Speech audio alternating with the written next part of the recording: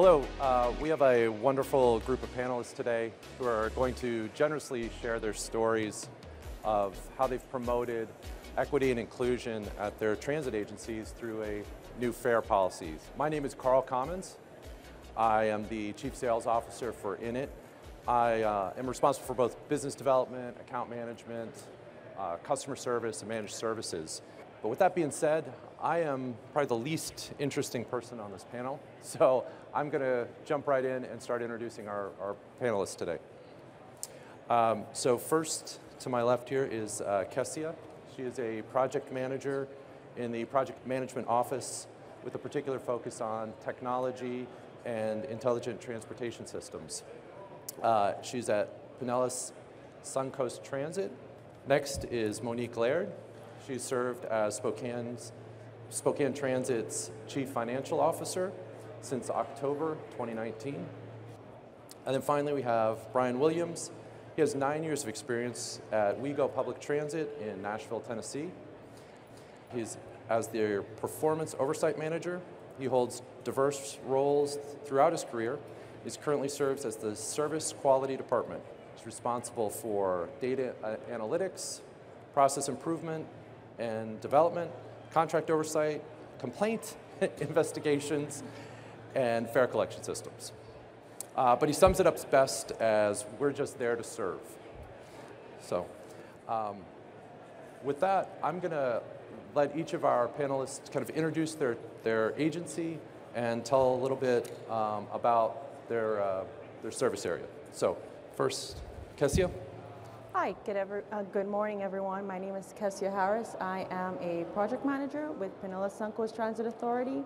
It is in the lovely state of Florida in St. Petersburg, and we have launched our fare collection within it in, I believe, 2020. So far, it has been an exciting journey.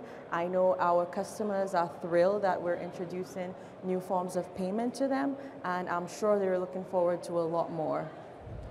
Thank you. Great. And Monique?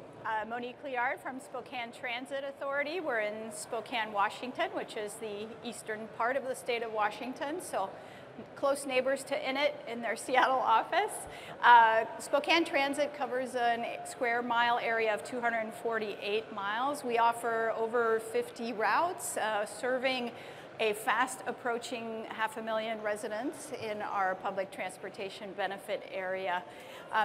We developed and deployed with INIT's assistance our Connect fare collection system, which launched to the public on October 1st of 2022, so a little more recent than Kessia, and we'll look forward to sharing some more information about our project's journey.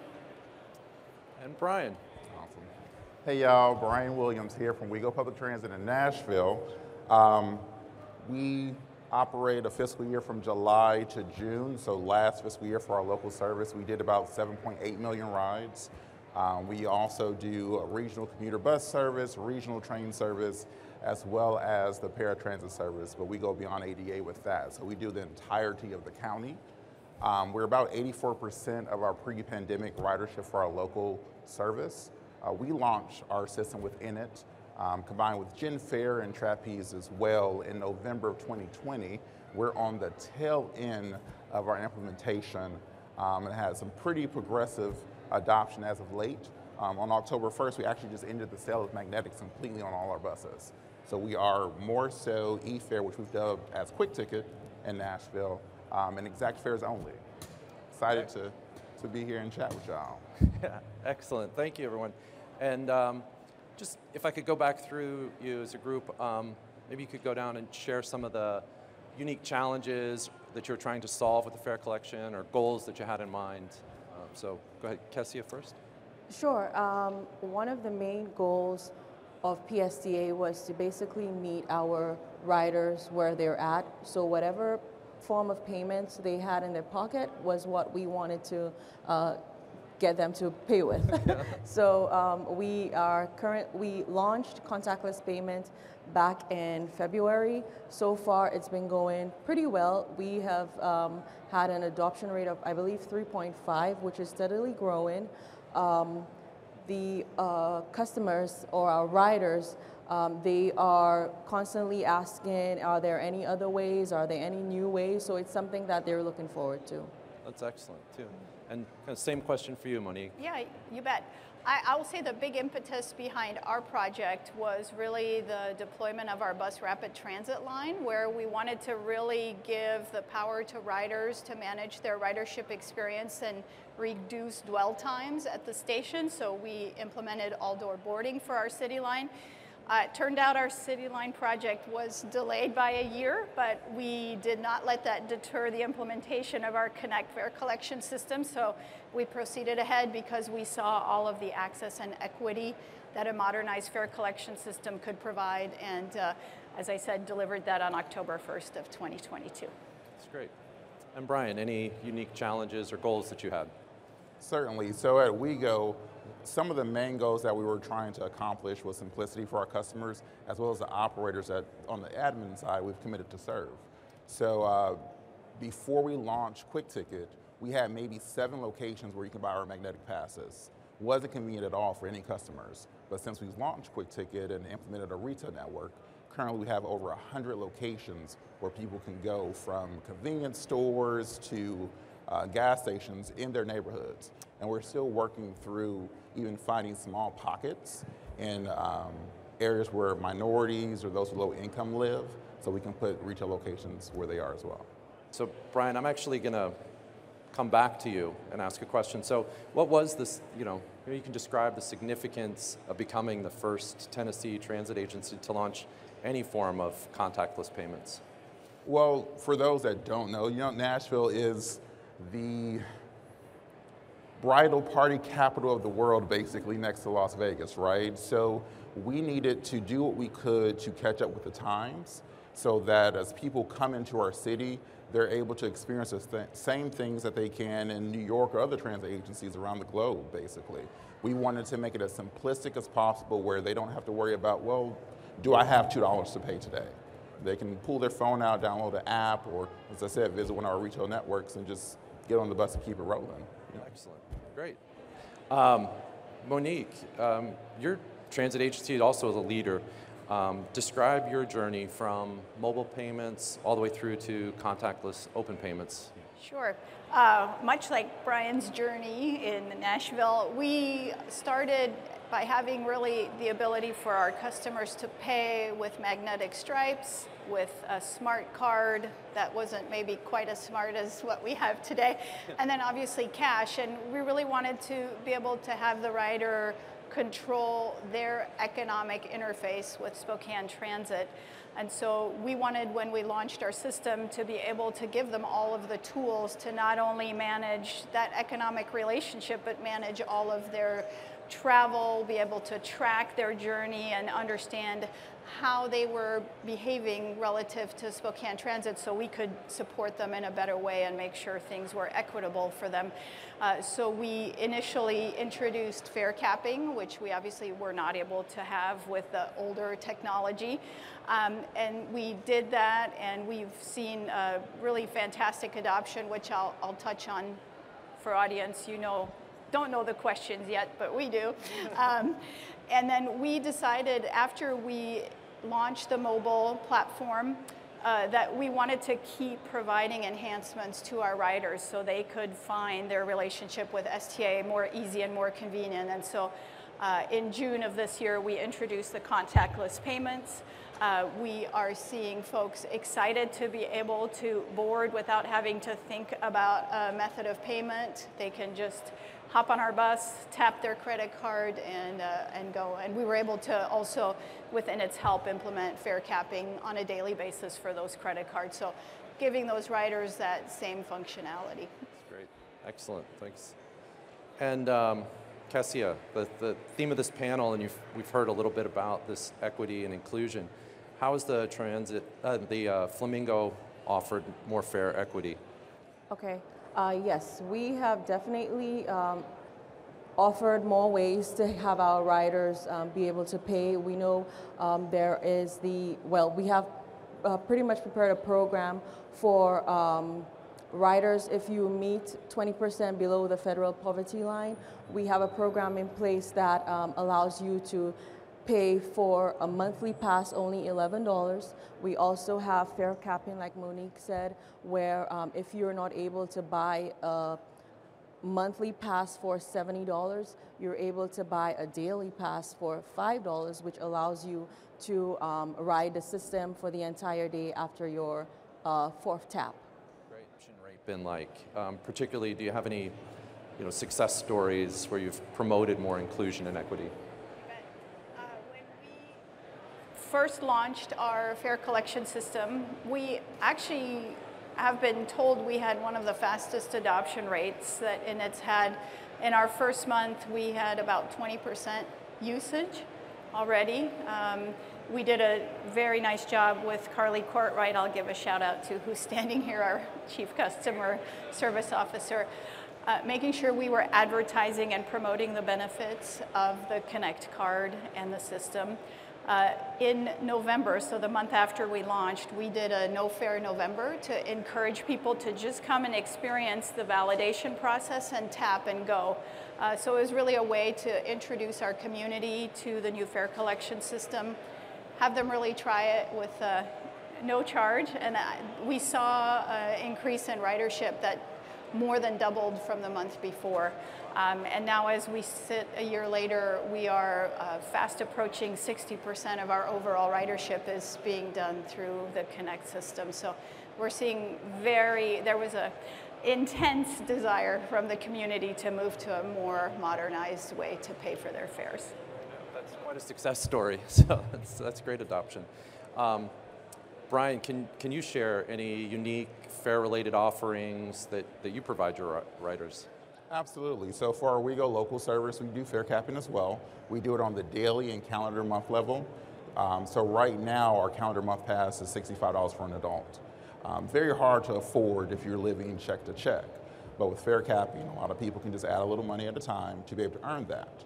And in an effort to pull a lot more people in our system, we're currently about, I think last month, 49.37% of our rides happen on Quick Ticket.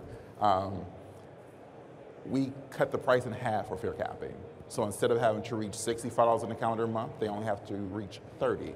And for our discount riders, it's half of that. We've seen a large increase of stored value, which is the money you have to use for best value. We went from transactions being 30% of stored value to 70% of our transactions are stored value. And that's all the customer-facing components, be it in person, at the various vending machines, online, or even the mobile application. And we also, because you have to be really agile with these things, so we're going to charge $3 for these cards, but that can be a barrier for some. So we got rid of it. We made the card free, and to even pull more people in, if they create an online account and link that card to it, we give them $10. So here's some rides for you to actually ride on us to make sure you trust Quick Ticket, you understand how it works, and then you also have an opportunity to provide comments to my department so we can figure out another way to do something a little better. That's great. You're one of the only agencies I've ever heard of that offers a free card. Most are charging, like you said, $2 or $3, so that's wonderful. Recently launched open payments, or it hasn't been that recent, but you've seen that adoption grow. Can you describe the adoption rates, the benefits, and the positive feedback you've received? Sure. Like I said, it's been a steady increase. I know it's not as high as the other agencies, but we've slowly been introducing it to our riders, especially for our tourists on the beach. We all know Florida is a state with the economy is all about tourism, and it's an easy way for the tourist to get on the bus who may not necessarily want to download an app. They may not necessarily want to get to one of our terminals to buy a Flamingo card, which is our closed loop card, but every tourist has a debit or credit card in their pocket or in their wallet. It's pretty easy to just pull that card out, tap, and go. So they've loved it so far. Yeah, I'm the same way. Although I still collect the cards. Everywhere I go, I get a card. So anyway, jumping back to you, Monique, we've heard a little bit about your system, but what other kind of benefits do your riders experience through it? Absolutely. So I think very consistent to what we've heard from both Brian and Kessia, we really wanted to make sure we were giving our riders access and equity. On the access side, we have been working on expanding our retail network. We were very limited in terms of how people could procure their cards. They had to go to our transit center or do some online ordering. We've now worked to have retail locations. Many of our retail locations today are really just for card loading only, but we are expanding that network to be able to actually have riders go in their neighborhoods and actually purchase a card and then load the value. So we expect to have 50 stores within the next year or so where we'll be able to offer that availability and access to our riders. From the equity side, I think we've talked a lot about fare capping, and we're finding the ability for riders to pay as they go and really let us help them maximize the value they get out of their relationship with Spokane Transit has been critical.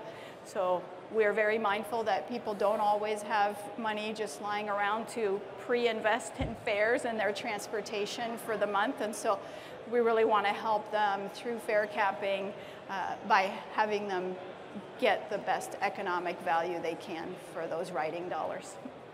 Yeah, it's great to be able to provide that benefit to the people that can least afford a pass.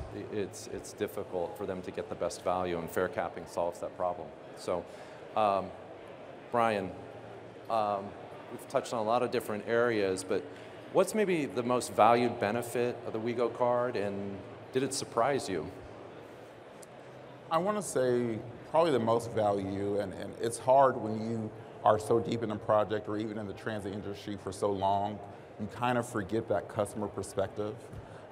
Something I use as an analogy with cell phones, for example, you can go online, you can see how many minutes you've used, what calls you've made, and things like that.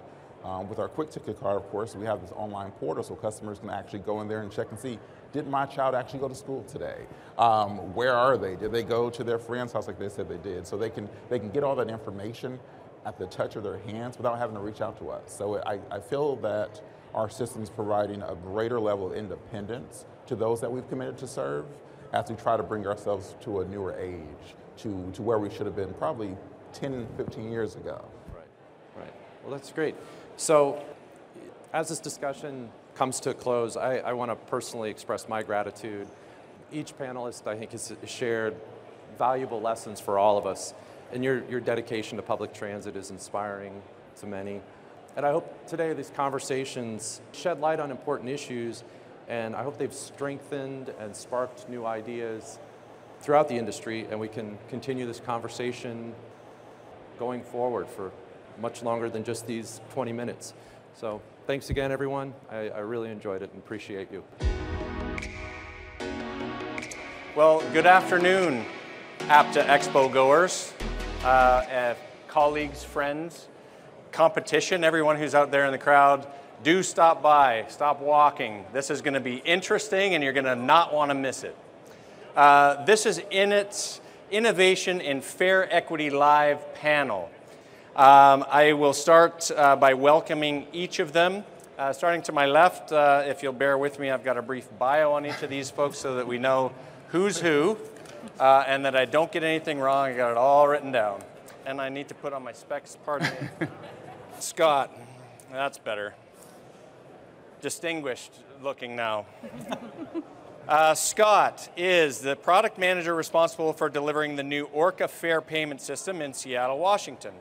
The new ORCA system, which launched in May of 2022, is an account-based system leveraging open AIs, multiple third-party contracts, and a unique data warehousing solution.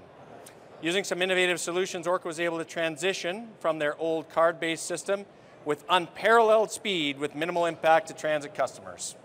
Scott's background is in systems and electronics engineering, hardware software interfaces, embedded system design, with a lot of experience managing various transit technology projects. Sounds about right. Is that you? I think so. Got it. All right. Welcome, Scott. Thanks for being here.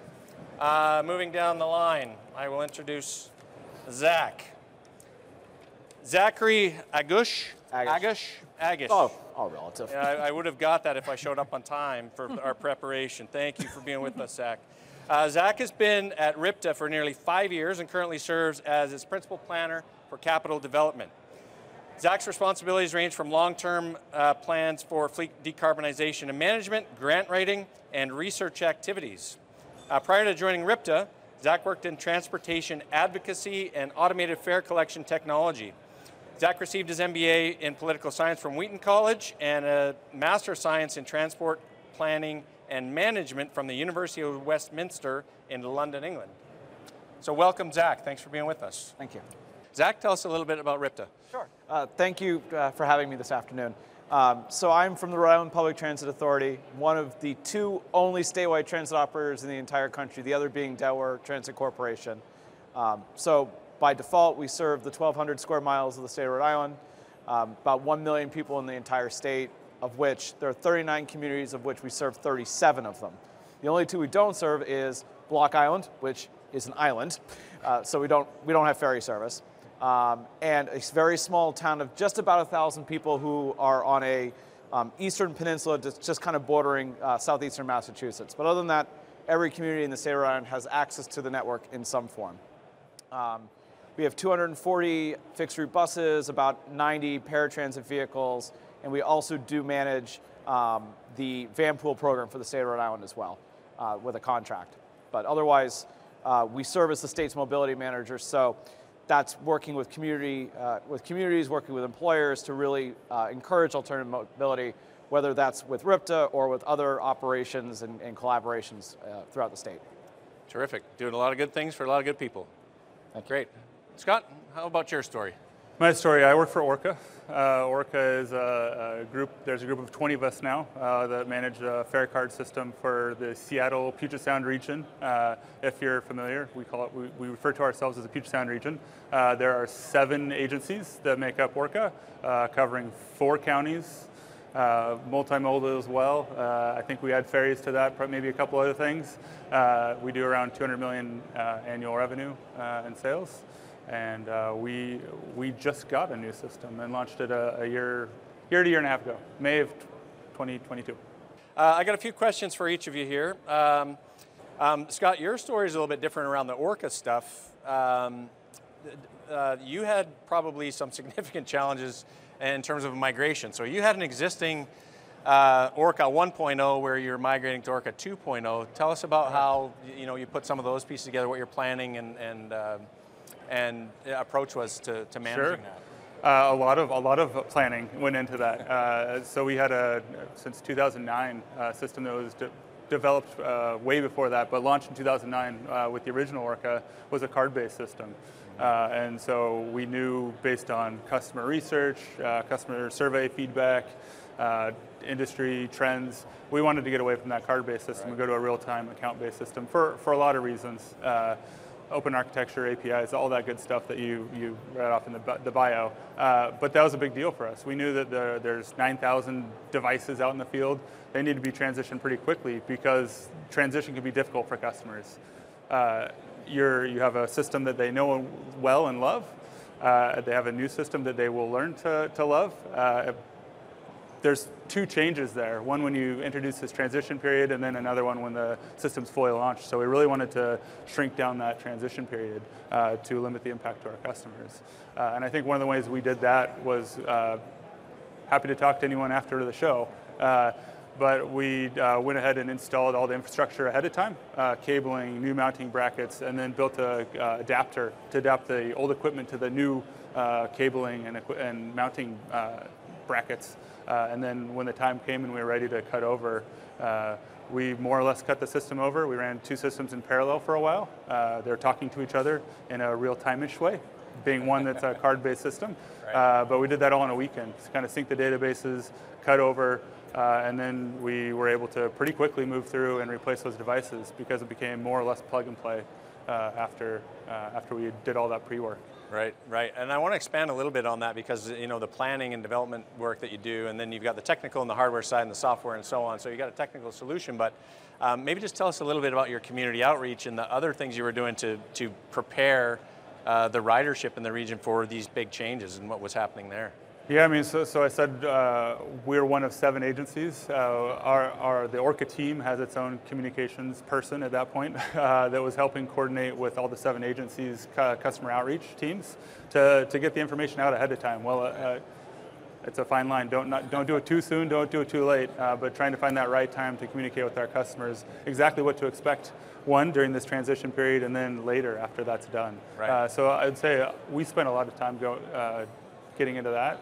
Some of the early planning that took place, less involved customers, but just understanding how to do this the best way that the agencies could, right? Sure. We don't have space on our vehicles to do 2 systems side by side and run them together, so we had to have one validator, one place to tap their card. And so that was some of the discussions that we had early on. Yeah. My colleagues over here, but I remember early on when I started on the next generation of ORCA, being locked in a room, a bunch of us consultants, and just trying to figure out what's the best way to do this to limit impact to our customer. I can see Crystal Claire out there, and she's smiling and nodding, and she's not scowling and crying, so I guess it went okay. It went pretty well. It went pretty Calling well. you out. Yeah. Thanks. All right, let's get back over to Rhode Island. So I guess one of the questions that we had for you, Zach, was what kind of results did you expect, in terms of what were your goals for the project, based on the challenges you're facing, and then how did the actual meet the, your expected results? Sure. So I think it's very clear, just in the title of the conversation we're having, that the policy of fare-free transit is growing ever so accelerantly than the last 3 to 4 years. And a lot of it's been brought on by COVID, and even before that from equity conversations. And so for us, we found an opportunity through the FTA, through a granting program called Accelerating Innovative Mobility, which is actually through the research office. And we had put in a grant proposal to work with the city of Central Falls on a geofencing functionality using INIT's fare system that we had just activated, would have been only 4 months prior to that, where we would offer free service to those boarding at any of those stops within the city of Central Falls. And then for some context, just for those listening, Central Falls is the smallest city in Rhode Island. It's 1.3 square miles. It has 22,000 people living in it, and it is 66% Hispanic Latino, and the median income is just below $34,000. So we thought that this would be a good group of people who really did need the support of getting some relief, especially during the tail end of the COVID pandemic, and kind of helping them get it back on their feet. And through that cooperative nature with the city in providing supporting funds for the grant, we put that geofence across the entire city. So every bus stop was coded specifically so we could actively track rider behavior. And so we could see how often people were using it, where exactly people were boarding, how that meshed up against the APC data that we were seeing, and better evaluate as we have a larger conversation as a state and part of a larger conversation as an industry about what is the right direction to have this conversation. Sure, yeah, super interesting. And you got to, as all of you operators of transit agencies know, you can't do it just like everybody else does. Every city is different. Every city has different demands and different, planning and design, and you've got to make it work for the people who live where you live. So it's super interesting to hear kind of how you guys have all done unique things in a way that's really specific to the communities that you serve. So super interesting with the geofencing stuff there. Scott, back to you. So how do you guys approach fare equity? Using your new ORCA system. That's a long, potentially long answer. Depends on where you want to go. I think we do a lot of things. Yeah. I think we do a lot of things. I'll run through some quickly if you want to dive into details. One of the things early on that we did is we added a retail network or changed our retail network. So where our customers can go to merchants to top up their ORCA cards. And we had, one of our agencies had this new program, a racial equity toolkit, that we used to evaluate our 4-county area to see where we could pick gaps in service and coverage to focus on recruiting those merchants into our system. We've had a long-standing program, regional reduced fare cards, income-based is one of those aspects. And so that's been happening for a long time, but I think with the new system, we're looking to pull more of that into the ORCA system and not manage eligibility within the system and get access to that card to those eligible in our region. We're also, another thing that we're looking to do soon is open payments, and I think, as you mentioned, Cash App, I think there are open payment options for those underbanked and unbanked customers that we can create an easier, reduce barriers to entry for those folks. Yeah, it's an ongoing conversation, right? How do you digitize that cash so that it simplifies operationally for you guys, but also maintains accessibility to your users? Correct. If I may just add, there's one other piece to this. So, as we were doing that pilot at Central Falls, we had only just activated our INIT solution in Rhode Island, and one of the policy decisions we made at the very beginning when we turned it on was the actual implementation of weekly and monthly capping.